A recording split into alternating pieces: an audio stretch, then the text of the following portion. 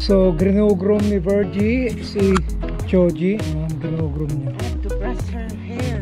Kasi papasok na siya at pupunta kami sa likod. Matanggal yung... Yan. Kaysa naiiwan sa couch. Sila to stay. Yun naman si Uchi.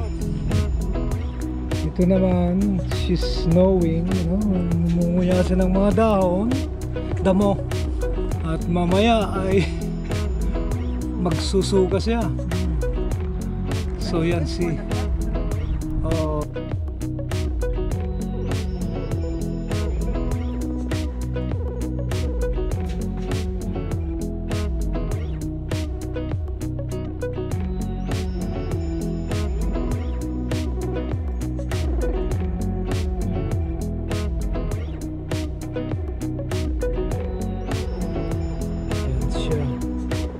Muchi is about 4-year-old na rin na halos, ano?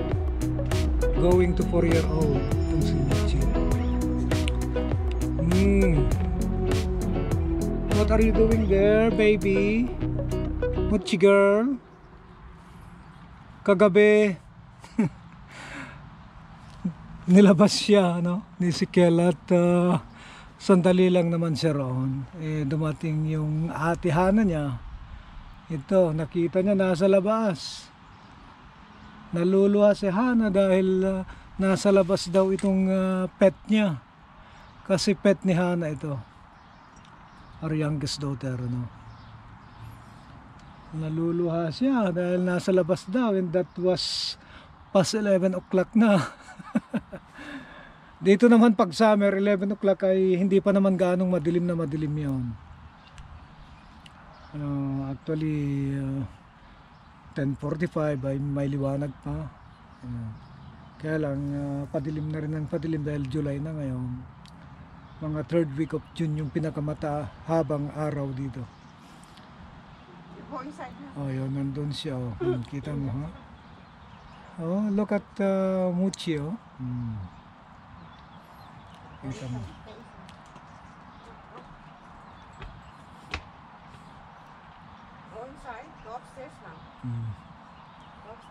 Paano itong isa? Muchi! Muchi! Ayaw pang pumasok eh. Muchi, go inside na. Come baby. Go baby. Oh, yan siya. Oh, come on, go.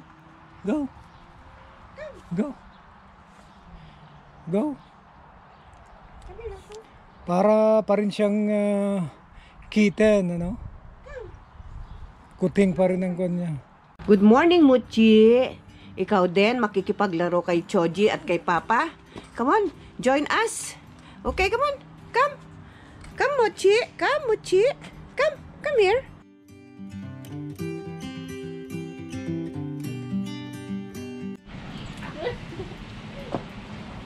Is it okay if I take video while you are playing? Yeah. Okay, sige. Sige, play. That's naughty girl. Okay. Ayaw niya bitaw. Yeah, just like that. Yeah. Okay. Yeah. Oh, look at it. Oh, lakas siya. Ayan. Mamaya ilalapit na naman niya. Yan. Yan ang kunya.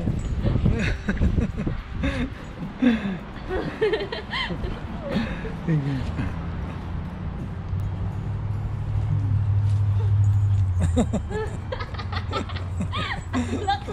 Okay. She's so strong, di ba? Yeah.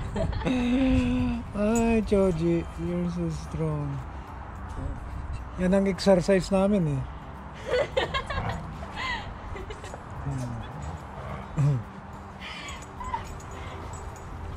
Oh, Choji. It's so big, Choji.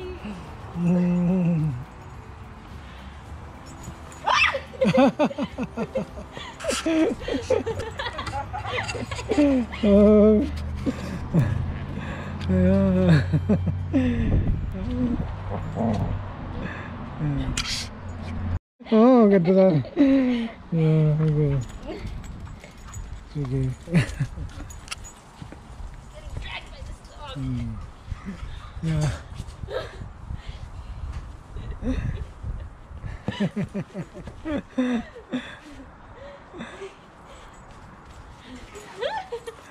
Much more pag ganyang hindi siya nakatali, ano?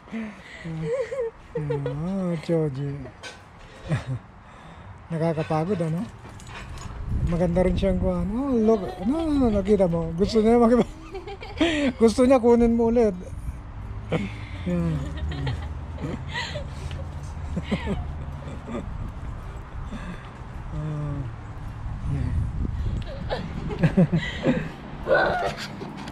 Come here. Yeah. Oh, Choji. Yeah. Give it to me, Choji. Give it to me, Choji. Wala ka din. So strong. Yeah, she's very strong.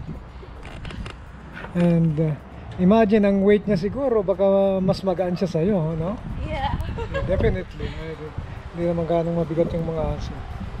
Kasi malilit ang mga legs nila. But she's pretty strong.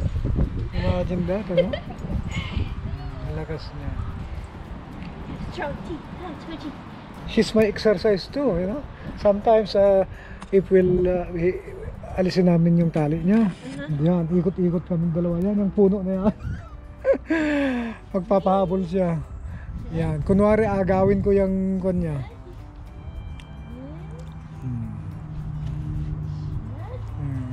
Huh?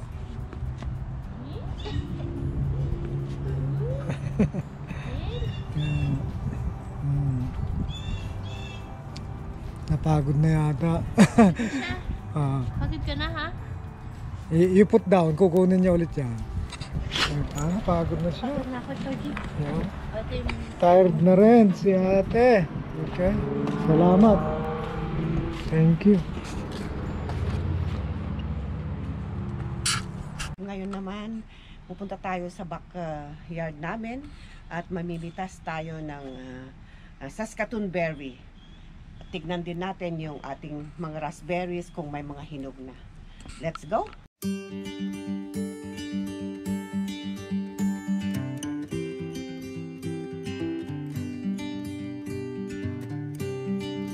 Samahan niyo kami sa aming pagpipitas ng aming mga prutas, berries sa likod ng namin.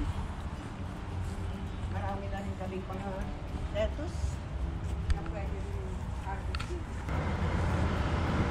Yeah, pakita mo. So, yan pala yung Saskatoon berry mo. No? Yeah.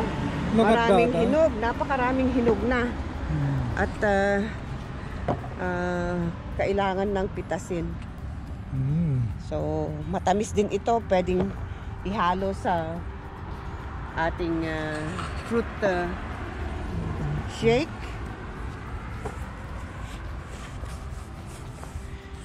Pag bibilhin mo ito sa grocery, napakamahal. Pero purihin ang Panginoon, binigyan niya tayo ng maraming bunga sa Ang dami nito ah. year na ito. Ang dami. Maambun-ambun pa. Pero napakarami ng hinog. Hindi na kami pupunta sa Grocery mga pa. yard na binibilhan ng mga prutas, yung picking fruits na tinatawag. So, dito lang sa aming backyard, meron na kaming pipitasin at hindi na rin namin bibilhin.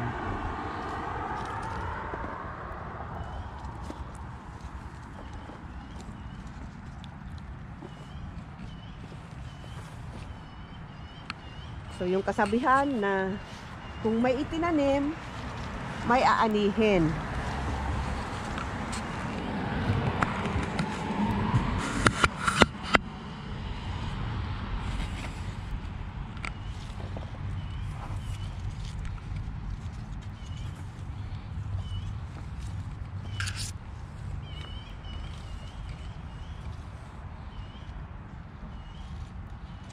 Gusto mong tikman? Yung Yeah, ating... of course. You can Napakasarap nito. pick and eat also. Yan o, ganito lang. Hindi gaanong kalakihan ang laman niya. Pero masarap na berry ito. Itong Saskatoon berry. Matamis pa. Yan. Napakasarap. Tamang-tama lang yung tamis at asim niya. Parang yung dulo ng lasa ay parang lasang bayabas.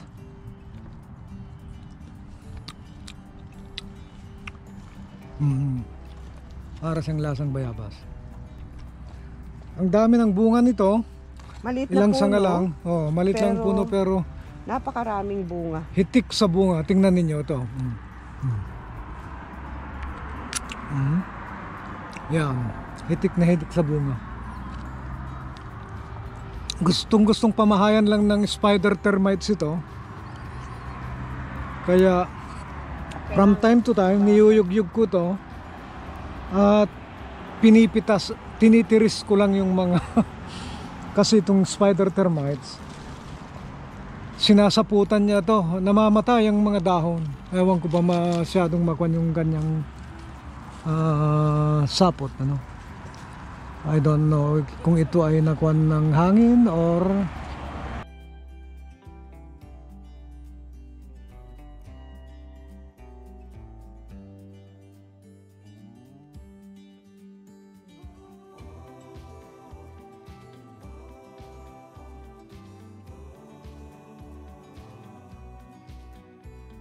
sapot yan, oh. Yan. Maliliit na Malit siya yan. gagamba. Yan. That could be a spider termite in there. Malit lang itong spider termite na to. Yan.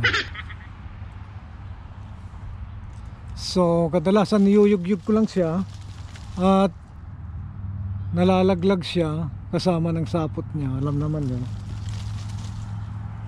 So maaring nalaglag na siya siguro to.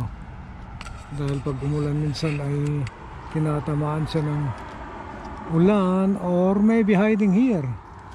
It could be somewhere here, yeah. Look at that, oh. Could be here. Yeah, siguro. Maybe somewhere here. So hindi namin ini-sprayan ito. But maybe we might do organic pesticide. Yung mga herbs lang, herbs. Or mga bulbs, gaya ng garlic, onion, chili, yung mga yan, ano? And some oil. Siguro kahit oil lang ilagay namin. Yeah, so kinokontrol ko ito sa pamamagitan lang ng manual, ano? Yan.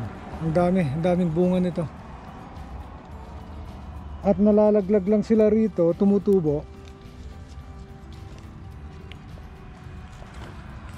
So makikita ninyo itong baba nito, oh. Nilagyan namin ng mga wood chips. Yan. Para hindi tubuan ng damo. Madali siyang kontrolin. It could last maybe couple of weeks more kasi yung iba ayan pa, medyo light red pa lang. Few days pa yan. Yan, makita ninyo sa dami na. Dami na niyang pitas. Masarap gawing shake ito mamaya.